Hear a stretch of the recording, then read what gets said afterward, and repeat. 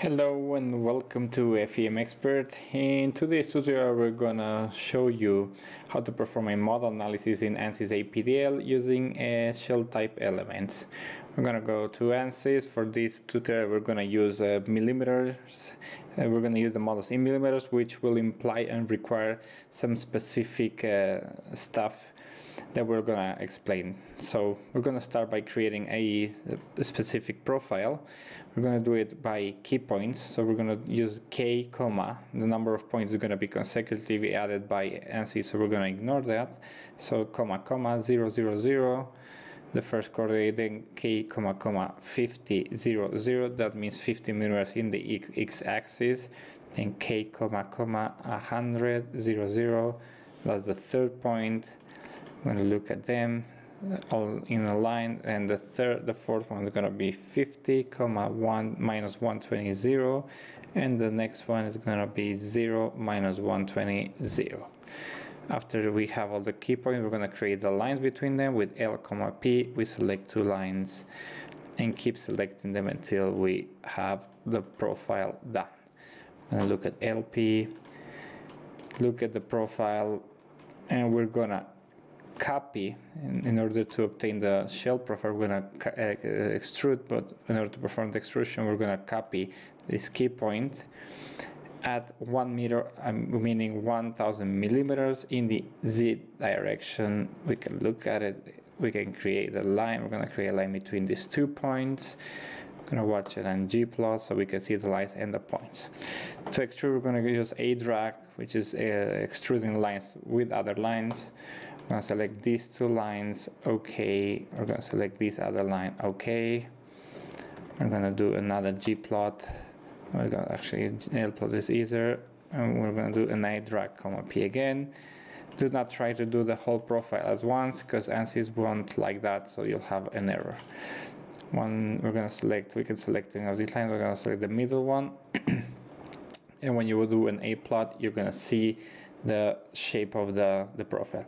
One of the things that you have to be taken into consideration when using extrusion is that if you do a L list, line list, comma P, in these two locations where we use the lines for the reference, Ansys has two superimposed lines, so we have to do the non-merge, comma KP, in order to get rid of those lines. So if we do an L list again, we're gonna have only two lines there, so we're going to be fine. No more duplicated lines or any issues. So we're going to go to define the element type, edit, delete, add shell node 141, 181 for nodes. For the real constants we don't have an issue, and then for the unit, for the materials, we have to look into the consistent units. This is the LSDyna support. Here this web page belongs to LSDyna, which is a program that a finite element program like Ansys, a little bit different, but the idea what we need from here is, in order to use the units, or we have to use consistent units in order to interpret the results and to have correct analysis. So if, for example, if we use the international system, which is kilograms mass, kilogram meter second Newton, we obtain the stress in pascals, the energy in joules, and we have to introduce, for example, the density in kilograms divided by cubic meter. So the value for the still would be this one.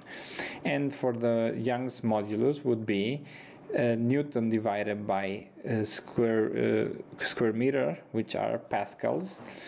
So we would have 2.07 or 2.1 10 exponentially to 11. For our purpose, we're going to use the ton, millimeter second, Newton megapascals, Newton millimeter. And this means that the density is going to be in 7.83 exponentially minus 9 tons divided by cubic millimeter, and the Young's modulus is going to be 2,700 or 210,000 or 207,000. In our case, it's going to be 2,100 because we're going to use 2.1. So 210,000 Newton divided by square millimeter, which are pascals. So we're going to go back to Ansys and we're going to start defining the material. We're going to go to the material properties, material model, structural linear elastic isotropic, 210,000 pascals. The Poisson's coefficient is an 8-dimensional, so it doesn't matter. It's the same, so density is going to be 7.83 exponentially minus 9. We're going to verify that once more. Sorry, not that window here. So it's going to be 7.83 exponentially minus 9. And we're going to go back to Ansys. And here, once we have this, we're going to create the section. We have to get rid of this menu first, so we're going to go to create the section, shell, layup, edit, delete, edit. It's going to be 10 millimeters under the name. The thickness is going to be 10 because it's in under millimeters. We hit OK. Then we're going to do, we're going to look at the model. We're going to do a size, all, 20. So that's the area element size for all the areas, 20 millimeters.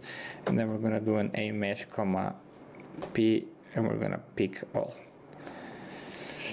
Then we're going to do a dk, p to restrict the key points of this region. We're going to select all the degrees of freedom 0. So what we have is the final model. Then we're going to go to solution, analysis type, new analysis, model. We're going to go here and analysis options 0, 10, 10, OK, and OK. We're going to go to perform the solve. Solution is done, and when we look at general processing and we read the results by peak, we have the frequencies from 48 to 1147. We're going to read the first frequency. We're going to do a PL and sol U sum, PL sol U sum for the summation of the displacements. And we're going to do an animation of the mode shape, 50 frames, 0.1, and use sum. So we said before the deformations are on different axes, and they are factors of sinuses. So half a sinus, one sinus, two sinuses, and so on. So we're going to look at this deformation. It goes left to right along the x direction. We're going to on the next one. We're going to animate it again. Okay, and as you can see, this is a torsional mode. These modes are influenced by the material properties, by the stiffness determined by the geometry. So they could be quite complex. We're going to look at the fourth one. And as you can see here, we said it, as I told you on the last tutorial, the shapes are sinuses. You have one period, two periods, half a period, and so on. As here you can see, we have one period. And we're going to go to, and they can also compose themselves, so they become more and more complex. We're going to go to, we're going to pick up, for example, the 7th mode. And as you can see here, the results are way more clear. Like we have a sinus period, and we have the same behavior on this top flange. So we're going to animate this with mode shapes. Okay. And as you can see, we have exactly the predicted, well, the thing that we were just telling you. The deformations are based from sinuses. The higher the frequency is, the more complex the shape in general is. This means, well, the shape, this means, for example, in this situation, that if we have any kind of load that has the frequency of 1147, it will determine this type of deformation in our structure, regardless of how the force is introduced and any of their characteristics, the mode that our structure will take is this. The shape our structure will take is this. The more complex, the higher the frequencies are, the shapes are more complex, because we have compositions of more sinuses. Although this could be very complex in structures, also the energy gets dissipated because there are more deformations in more places. So in general, the more important or the most analyzed frequencies are usually the first ones, first 10 ones or whatever in structures, usually mechanical structures. When we're talking about other types of structures, things change, for example, in piezoelectric structures. So anyway, we hope you enjoyed this tutorial. If you did, we please invite you to subscribe to our channel and like our videos, so we can keep creating more tutorials and helpful videos for you. Thank you for watching.